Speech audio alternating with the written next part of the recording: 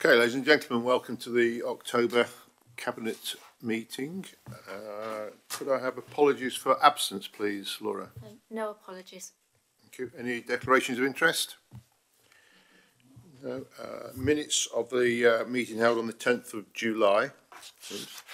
Could I have a proposer, please, to accept those minutes? Oh, it doesn't matter. Yeah, I'll propose. Councillor Major proposed. Seconder. Councillor Moore. All those in favour? Thank you very much.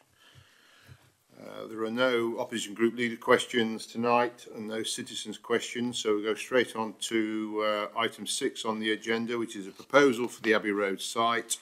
Councillor Edivine. Thank you, Councillor Robinson. I'd like to make this proposal, and it's to do with the Abbey Road site, as Councillor Robinson has said. It's the first phase of realising our ambition to vacate Abbey Road as a depot and make it available for housing, including at least 30% affordable housing. Abbey Road, it's worth noting, is not included in Local Plan Part 2 because it's a designated brownfield site, but it does contribute to the 5-year housing supply and overall target. To just go over the recommendation, it is that officers undertake work to bring forward an outline planning application along with a design code. Dependent on the planning permission being granted, and is to then authorise the Deputy Chief Executive to market the site for disposal with the benefit of planning permission. And then finally, the Cabinet request a follow-up report to the marketing exercise, including other options to consider with regard to the future development of the site. So none of this is committing us to any form of action. So it's not a permission to dispose of the site, but a step to ensure that due consideration is given to getting the best out of the site when disposal happens. We have a £300,000 grant from Homes England, and that can be used to facilitate the bringing forward of the plans for the disposal of the site and putting the planning application together. It's a key site in West Bridgford, and by taking the steps recommended in the report, we can ensure that we control the planning application and the proposals therein. And at a future date, as a council, we can then decide how best to deliver the proposals, either through sale of the land with planning or development of the site itself, with or without a joint venture partner. So, as I say, this is the first step, and I'd like to propose that we adopt the recommendation in paragraph 2, as I've set out. Thank you. Could I have a seconder, please? Councillor Mason. Thank you. I think this report sets out a vision and a future for the site. It also, as has been said, assists the 5-year housing land supply, and the site is underused as well. But it also links to some of our priorities, and it will support the delivery of the council's corporate priorities by delivering economic growth. And it will ensure sustainable, prosperous and thriving local economy. Also, apart from that, it maintains and enhances our residents' quality of life in the area, I believe. So after a few years of looking at this, I'm really pleased that this has come forward. Thank you. Thank you. And I second the recommendation. Thank you. I think just 2 points just to note on here on the 5.1 is that the funding we received, the 300k, is about releasing the land for housing by March 2020. And as the phrase actually says, is that we could actually lose that funding if we do delay it too long. So I think that's an important timescale that we must be worked to, because in fact, I think, Councillor, Miss Mary, we've actually got the funding already, haven't we? It's actually with us. So I think that's very important. There's a timeline in there. The other thing which I think is very important is on 6.2, where it talks about that it is actually a brownfield site. So it's already deemed to be a developable site for housing, which again is very important in the context. Obviously, we've got the local plan 2 going through. So there's obviously a lot of green lights there, timelines that's really pointing the way forward. So this is an important step, and I think it's one that we should support to move this site forward. Any other comments or questions on this? Councillor Upton? Just briefly to say that anything that supports the 5-year land supply is very welcome by me, and you've made the point about the Home England's grant, so fair enough with that one.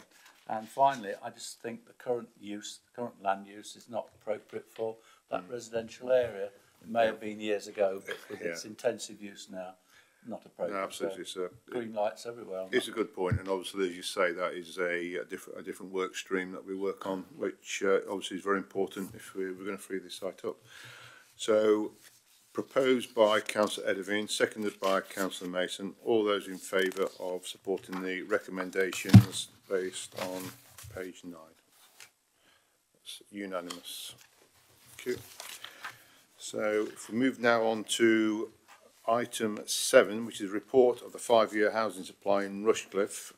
It's actually an agenda supplement that we actually have there. So, Councillor Upton. Continuing the theme of the 5-year housing supply, which I seem to be seamlessly and mentioning an awful lot lately. But however, here we go. I mean, this report does get information on our current 5-year housing supply position, as it says.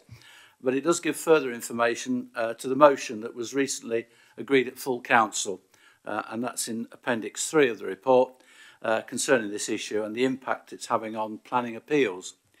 The report describes in some detail the actions that this council has been taking to try and deliver our 6 strategic housing sites. And in particular, it highlights the difficulties and the obstacles in achieving the targeted housing delivery of the 13,000 odd homes by 2028. The reasons for our lack of a 5-year housing land supply are detailed and complex, and they're in the report, but 2 sites in particular, namely Fareham Pastures or Clifton and the Gamston strategic site, are proving especially difficult to resolve. The city and county councils have significant land holdings in these 2 strategic sites, and at Gamston, despite this council's best endeavours, both these councils have, in our opinion, delayed the delivery of this site, with the associated negative impact on our housing land supply figure. We currently cannot demonstrate a 5-year land supply. We actually have 3.1 and are reviewing it, but as a result, as I say, we're losing the planning appeals and development is being approved where neither the local parish council or indeed ourselves want it. Indeed, our recently submitted local plan part 2 seeks to increase the housing numbers in several key settlements, Radcliffe, Crockwell Bishop, East Bridgford, etc., to try and address our current shortfall in our housing delivery. And you can link that back to the comments of the Gamston and Clifton Pastures site. To try and resolve our 5-year land supply issue, this report seeks Cabinet's endorsement for a review of Rushcliffe's current housing target through the appropriate channels and a continued pressure to progress the Gamston strategic site. In summary, we have a major problem with not having a 5-year housing land supply. Apart from not delivering much needed housing, we are losing the planning appeals because of it and having developments in communities where it's not appropriate and frankly not welcome. 5-year problem is not being helped by the slow progress at 2 of our large housing sites, Fareham and, as I say, Gamston, and the city and county councils are not being sufficiently proactive, in our opinion, to help develop these sites. We need more support from government to help us move forward, and so it brings me to the recommendation 2 on that first page. I'll read it. Further to the agreed full council motion on the 27th of September 2018, it is recommended that Cabinet A instruct the Chief Executive to facilitate the ongoing lobbying of central government to raise the impact of the lack of delivery of key strategic sites is having on Rushcliffe communities and the Council's ability to achieve the local plan part 1 in accordance with the agreed full council motion. And B, instructs the Chief Executive to take the necessary actions to facilitate the delivery, and there should be the word of, I suspect, there, of the Gamston strategic allocation in whole or part. Thank you, Chairman. Thank you very much, Councillor Upton. Do I have a seconder, please? Councillor Edivine. Yeah, I'd like to second the proposal. Councillor Upton has summarised it perfectly. I think we all know that as a council we're committed to meeting the government's imposed target, but we only give permission, we don't build houses. If landowners don't bring forward the sites and development doesn't happen when we've granted permission, then we should not be penalised. It was clear from the full council debate that all councillors support the frustration of not having developments where we want them, so I support the recommendation and I'm happy to second it. Thank you very much indeed. Thank you. Any other comments about this paper? Councillor Mason. Thank you. On this particular paper, I was pleased to see about the Gamston and the strategic allocation, because that is crucial to what we want to do in the future, and it's crucial for our residents too. I know that I am nearby it, but the residents do understand and accept that if this doesn't go ahead, we are vulnerable in our villages around Rushcliffe, and so I'm really pleased to see that necessary actions to facilitate the delivery of it. Thank you. I think a useful part of the agenda is the impact, and this is on page 9, and you'll see there the table of all the appeals and the outcomes, because that effectively is what happens. It's not solely about the actual housing supply, it's the impact of not actually providing the supply itself, and I think that that table perfectly summarises really where the impact and the actual places, and you'll see there right from say Stragglethorpe right to Sutton Bonington, or basically all over the borough, and that's just to date, and we'll see that I'm sure carrying on as we actually go forward now in terms of moving forward, and that's what the government's got to realise, and our fellow public sector partners have got to realise that we have a plan, we can't deliver it, hence this is what we'll go through there. So, okay, Councillor Moore. Thank you. I sit as chairman of Eastleigh Growth Board, and I can confirm that the problems that they're particularly having in Eastleigh, because we can't fulfil our 5-year figure, the developers are letting rip around that area because it's not green belt. And the Growth Board was set up really to facilitate growth, but really at the moment we are firefighting because the facilities, schools, water, sewerage, all the various things like that are not keeping up with unplanned growth. We are a planning authority. We don't build houses, as has been said many times, but it is very important that if you have proper planned growth, you can deal with it. What's happening in Eastleigh, they've had a 35% increase in houses in the last 3 years. They've got unplanned growth, and there are a lot of consequences going with it. So, I'm very much in favour of the recommendation. Thank you. Lovely. So, proposed by Councillor Upton, second by Councillor Edderby. Sorry, Councillor, yes, it was kind of, wasn't it? Yes, sorry, beg your pardon, Councillor Mason. All those in favour? Carried unanimously. Thank you. Okay, moving on to item 8, which is the revenue capital budget monitoring for period 4. Councillor Moore. Yeah, thank you very much. This is revenue, as has been said, revenue capital update for our first quarter of this year. And as I say, it is just an update to everybody to say where we're going. This report has been discussed at corporate governance, and there were no significant issues pointed out at corporate governance.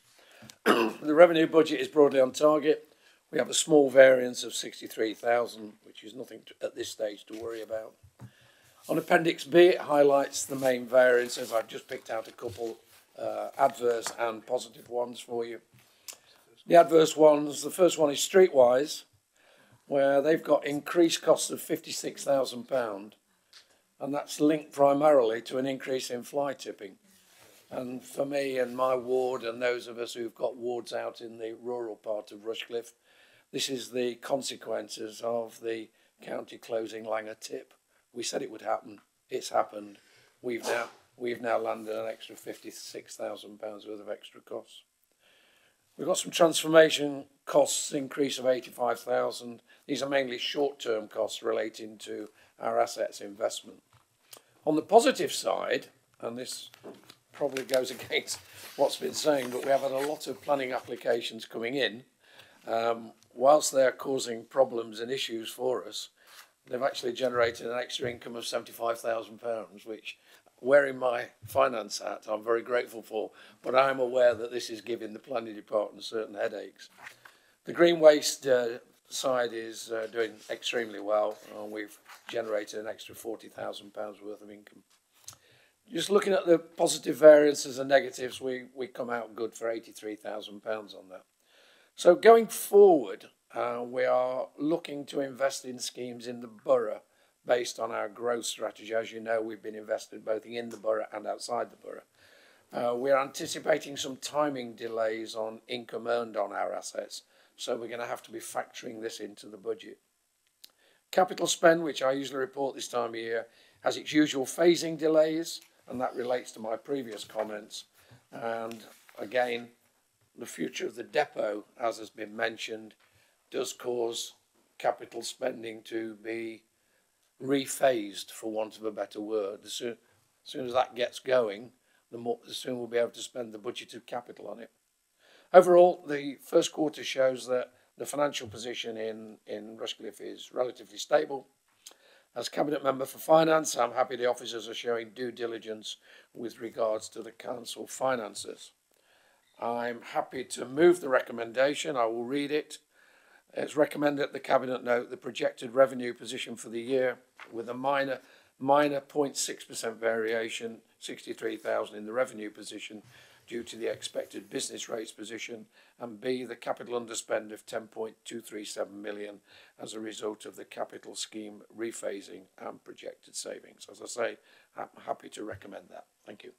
Thank you very much. Do I have a seconder? Councillor Mason. Thank you. I find this report quite positive. I think it shows that there are financial opportunities as well as challenges. And I think it will appear that we will be in a good position for both the opportunities as well as the challenges that we can face over the next few months. Thank you. Good. Excellent. Any other comments? No. Okay, so proposed by Councillor Moore, seconded by Councillor Mason. The recommendation is on page 15. All those in favour? Thank you very much. That's carried unanimously. Okay, moving on to the last part of the agenda is item 9, the business rates pilot. Councillor Moore again. Thank you. This is again another update, a bit like the last one. It is an update because this one is work in progress. This is an update on our bid for pilot status in the country to retain 75% of our business rates. This is a combined application between the 7 districts, the county, the city and the fire authority, and could, I repeat the word could, if successful, benefit the combined application by up to £10 million. The application was submitted on the 25th of September.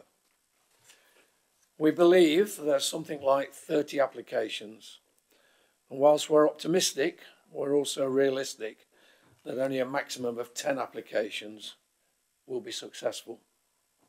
A decision is expected early December, along with the draft financial settlement. If successful, the gain will be moved forward and will be part of the medium-term financial strategy. Any gain will be used for financial stability and for investment in economic development. Now, I know there was a very short timetable on this, and I know a lot of work has gone into this to get the bid in on time. And not just in Rushcliffe, but across the board throughout the county. So I'm very grateful to the officers that this bid was put in time, and I do hope it is successful. It's quite a big recommendation. I'm going to read it to you. It's recommended that the Cabinet A supports the agreement entered into with the 7 district borough councils, Nottingham City Council, Nottinghamshire and City of Nottingham Fire and Rescue Authority to progress the bid to become a business rates retention pilot for 2019-20. B, there is delegated authority for the Chief Executive and the Executive Manager, Finance and Corporate Services to progress the final proposal if the application is successful.